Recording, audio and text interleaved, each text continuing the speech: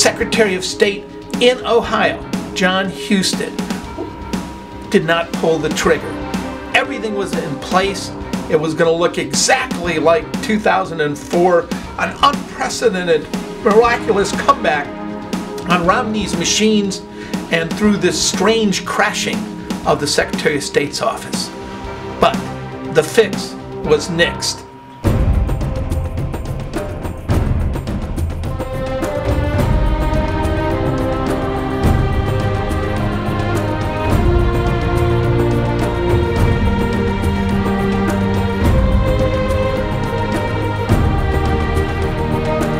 So much focus on Ohio, and yet the one part of the story what we're not talking about, maybe the biggest part of the story, Ohio's voting machines. Already there are major concerns that the electronic voting machines here, as well as an electronic software patch that's been placed on voting machines in the northern part of the state by Secretary of State John Husted, could cause all kinds of problems. According to the Free Press, Election Systems and Solutions, ES&S, they installed software patches that will affect 4 million 41 and registered voters, including those in metropolitan Columbus and Cleveland. By unilaterally deeming this new software experimental, Secretary of State Husted was able to have the software installed without any review, inspection, or certification by anyone. Again, that according to the Free Press. It's a very big story here. These software patches are only the beginning, though, of the questions surrounding Ohio's voting machines. One of the most surprising revelations is how closely Governor Mitt Romney is connected to the machines being used right here in Hamilton County. Last week, we investigated whether or not those machines could actually be hacked, whether the votes could be manipulated. Here's a look at that reality check. There was a tremendous amount of information leading up to the election. And in fact, one of the Wall Street sites on investment news said that the number 2 and number 4 story that might swing the election, the top 10 October surprises.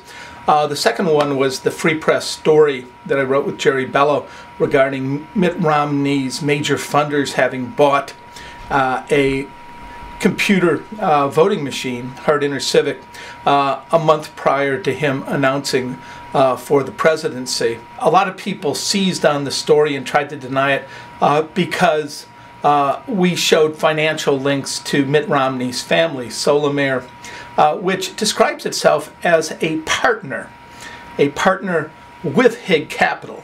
And H.i.g Capital controls, again, Hard Civics, the voting machine company, as a wholly owned subsidiary. Now, because we pointed out that Solomare was a partner with H.i.g, and there was a direct tie to the Romney family, people attacked us, but in fact, they're financial partners. You can only imagine if Obama was financial partners with a company that owned a voting machine company. The Republicans would have screamed to high heaven. Generally, the Democrats kiss ass. They pucker up and kiss ass. That's what they do. I mean, because they're afraid if the truth gets out, the people will be depressed. Now, the people are liberated by facts and truth. And I don't do this because I'm working for the Democrats, and I disagree with them. I'm a green. I don't like the empire. I don't like the violations of civil rights. I don't like bailing out the banks. I'm a green. I'm not a Democrat. Nor am I working for the Republicans by trying to depress Democratic voters. What I'm trying to do is point out the same facts that were verified here by Business Insider. I know what you're going to say. Bob, you're in a conspiracy. Forbes and Business Insider. It's not a conspiracy. It's called fact-based journalism. So, Harvey, what happened in Ohio? Well, the big news is what didn't happen in Ohio. What didn't happen in Ohio was that the Team Rove and the Republicans did not steal this election, even though they had geared up to do it very, very clearly. I mean, we watched John Husted, the Secretary of State here, operate pretty much the way Ken Blackwell did in 2004. They greased the skids to prevent people from voting, massive disenfranchisement. The only reason the vote in Ohio was even close was because one of the most vicious, brutal Jim Crow campaigns in the history of this nation. And rest assured that the software was in place to steal the vote. But also what was in place were the FBI, their cyber squad, federal monitors, and think about what actually happened on election day. I filed suit, first in federal court and in state court, against these illegal software patches.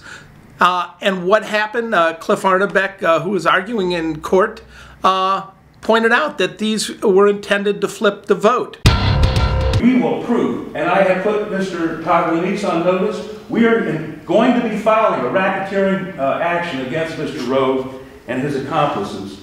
And as soon as we're in a position to do so, we are going to bring this matter under the powerful Ohio racketeering statute, the most powerful such statute in the country. This is serious business. We have begun the process in both state and federal court. The cases continue to pend. So, for example, if ES&S and the Secretary of State use this malicious software to flip the vote, and that becomes determinative of the presidential election, we're in a position, we're in two courts where we're addressing this issue. If this is the cause, you know, we're in a position to address this issue, say that this is the cause, and that there needs to be a recount, a manual recount of the paper ballots, and we're in court, and the judge said come back, and if you get to that stage and you want to request that the state and the ES&S pay for that recount, I'm here. He accepted the affidavit of Michael Donahue, who is one of the top cybersecurity experts in the world, one of the only 50 people who have been certified for a certain classification of cybersecurity sophistication at the National Security Agency, where he worked for some 37 years. So it was a very positive day as far as I'm concerned. We cried wolf when there really was a wolf. And so, you know, people faced him down this time on the disenfranchisement issue. The reason that so many voters got through the disenfranchisement campaign is that they were forewarned, and they were angry and persistent. They certainly disenfranchised plenty of people, but people stuck it out. People knew what was happening this time. Forewarned was forearmed. The media actually covered the story, and you know, I find that very gratifying. For the most part, we were just angry. For the 3 days before the election, the Secretary of State had tried to block that time out and take the voting time away, shorten the hours, do whatever he could in his position to affect the vote and to suppress the vote. And I talked to people each of those days, and it was a general consensus of opinion that people were just angry. And they wanted to get out and vote and show the Secretary of State as well as the opposing party that their tactics weren't working. We were at the Driving Park location today on the east side of Columbus off of Livingston Avenue.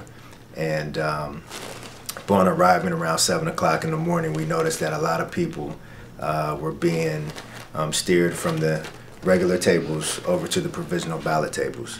So that was a red flag for us. Throughout the day, we estimate about 20% of the voters were voting with provisional ballots. What's wrong with voting provision? The issue with provisional ballots is, number one, they're not counted until November 17th. Mm-hmm. The other thing that's upsetting is there were quite a bit of people that left because they had to get to work or they had other things to do and they couldn't stay and deal with the long lines on the provisional ballot table. So we don't know how many of those people never made it back. Yeah, overall, we just think it's ridiculous that in this day and age, you know, you got to jump through all these hoops just to make, you make your voice heard, make your vote count. It's absolutely ridiculous, and we understand that you know, it's planned. I mean, there are some people who just don't want a certain group or certain groups of people to be able to vote. To be able to vote and you know, have their voice heard. One of the big differences this time too is the Green Party was pretty powerful in this election. They were at 85 in front on the ballot for 85% of the electorate. She was a very credible candidate, Jill Stein. Did a wonderful job, very attractive and very. She's a physician. I mean, she was, and also the only woman, which I think was very important actually this time. And so she couldn't have done a better job. And to have the Green Party out there and organized and credible, and carrying a certain weight, talking about this, really made a big difference. You voted in the wrong place. You deserve to have your vote counted. Word is getting out because people are still being thrown under the bus. And you know what? No matter who wins this election, unless it's a green win, those problems aren't going away, because neither of the corporate candidates have an exit strategy from any of these crises. The student debt crisis, the crisis in the cost of education, the homelessness crisis, the mortgage crisis, the offshoring of our jobs.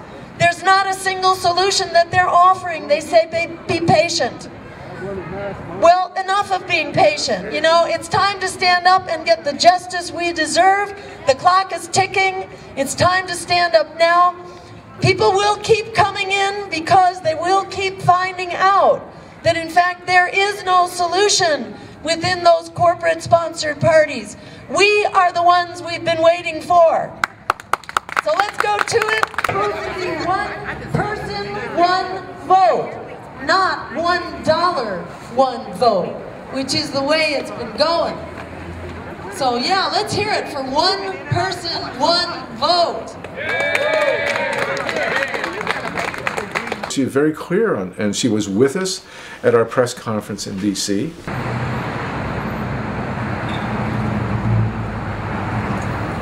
This is a conference on the integrity and or lack thereof of the election that will be conducted nationally tomorrow, although it's been ongoing through early voting all over the country for quite a while now, and we're actually getting early voting results which may or may not be accurately reflecting the will of the American people.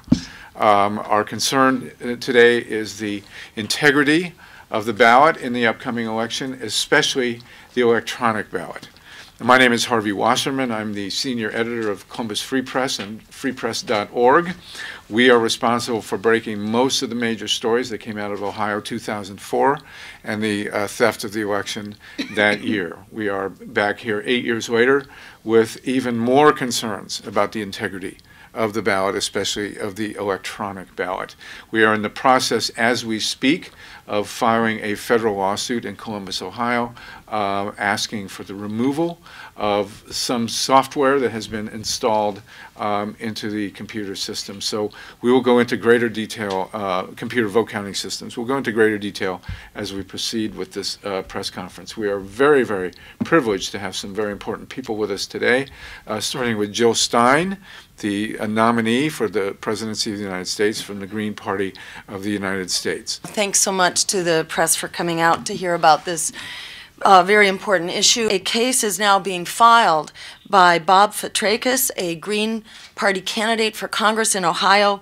And that case, Harvey will provide you the details, but it focuses on the use of new software for the optical scanners, the ES&S machines. And this new software is untested and uncertified and in violation of federal and state election laws. And it establishes basically an open door to fraud and should not be used in this election. We call for an end to electronic voting and in the meantime for public scrutiny and transparency in the use of any software so that the counting of our votes is not taking place by private companies in a secret process hidden from public view. This is a setup for fraud if there ever was one. I'm going to ask you a straight-out question. You went through this in 2000. You almost went through it in 2004. Do you believe that Ohio has been settled? No, I don't. But look, I don't know what the outcome is going to be, but we got to be careful about calling things when we have like 991 votes separating the 31,000 votes, Mr. Rove, not 991. Even if they have made it on the basis of select precincts, I'd be very cautious about intruding into this process. Well, folks, so maybe not so fast. Thanks a lot. Thank you. Same thing that happened in 2000 and 2004 in Florida and Ohio. Okay. Karl Rove is using the same playbook. Just about at this same time, the Secretary of State's tabulating computers go down, as it did in 2004. It goes down at the Ohio Secretary of State. Cuyahoga goes down. Funny numbers are coming out of Clark County. So they're going to pull the trigger again here. And then what happened? Karl Rove's melting down. The numbers aren't the numbers. He's got his story. There's 991 vote difference. You could see the reality on the screen that it's 30,000 vote difference. But the mainframe computers come crashing, as they did in 2004. And in 2004, they sent it to a Republican firm, SmartTech, in Chattanooga, with a direct tie to Karl Rove's computer in the White House. GWB-43. It was the center of all the Republican campaigns, the voter vault, everyone that doesn't vote. And once the numbers come back after the Secretary of State computer crashed in 2004, lo and behold, it's a miracle. Unforeseen Republicans raced to the poll in those counties he named, Butler and Claremont County and Delaware. That's what Rove was planning. Everything was in place. John Husted, for whatever reason, probably because federal monitors and FBI cyber experts were crawling all over the state of Ohio and reportedly at the Secretary of State's office. All of the major news, Forbes, Computer World, and Banking Insider, had all gone public with how bad this looks and how bad it would be for the United States to tamper with the vote. John Husted, who had put this secret computer patch on, the Secretary of State in Ohio, John Husted, did not pull the trigger. Everything was in place. It was going to look exactly like 2004, an unprecedented, miraculous comeback on Romney's machines and through this strange crashing of the Secretary of State's office. But the fix was nixed.